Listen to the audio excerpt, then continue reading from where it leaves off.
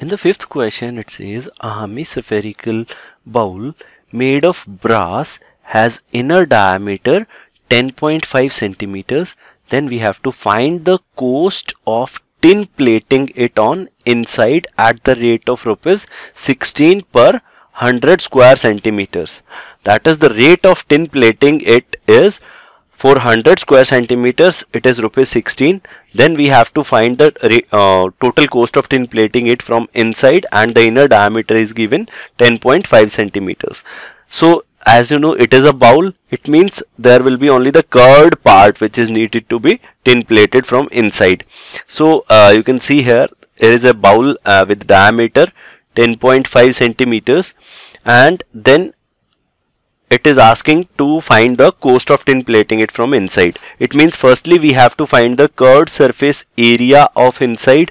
So curved surface area is, we know that it is 2 pi r square, but we need r for this, and they have given the diameter is 10.5 centimeters. So firstly we will find r, which is half of it. So 10.5 divided by 2, which will be equal to 5.25 centimeters.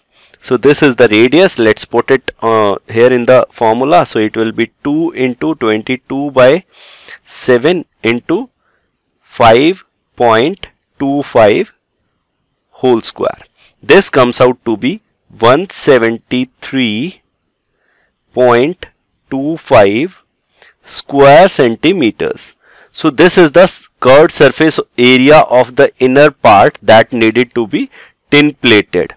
So now we can let's find the cost. So cost of tin plating the bowl for 100 square centimeters, the cost is rupees 16. It means the cost of tin plating 1 square centimeter will be rupees 16 by 100, and it means cost of tin plating 173.25 square centimeters of area will be 16 by 100 multiplied by 173.25. The answer comes out to be rupees 27.72.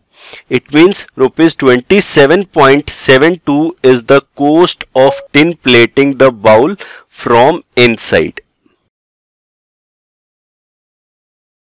To learn more about how QMath can help you crack school and board exams, explore QMath Leap, a live online classroom program run by highly experienced and committed teachers.